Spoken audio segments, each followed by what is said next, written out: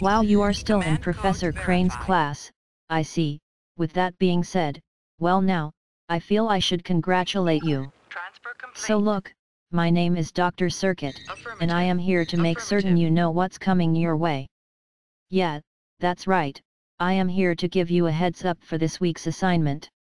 So, as a favor to you, let me tell you a few things that may make this week a bit less painful. All that is due this week is your first blog, which I believe should be exciting. The blog is about the future of technology, which before you know it, it's already here. I think you know what I mean. Simply, you need to find an application from the future, at least sometime after 2015. Your mission, if you decide to accept, is to describe whom the maker is, or is working on this particular application in effort to bring it to market, and describe what its sole purpose is. Next, you will need to explain how your selected technology will work to increase productivity, thereby describing the key components supportive of efficiency.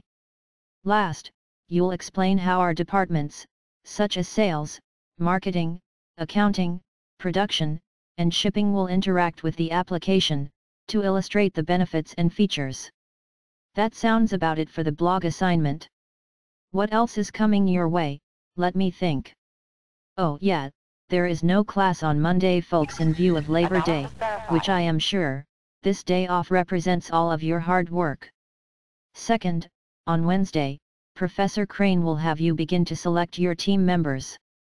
He often requires each of you to fill out a form located within this website during class time. I should remind you, you should take good notes during student introductions in selecting team members, as this will often reflect on your ability to complete assignments and get a good grade. Well, let's see, that should do it.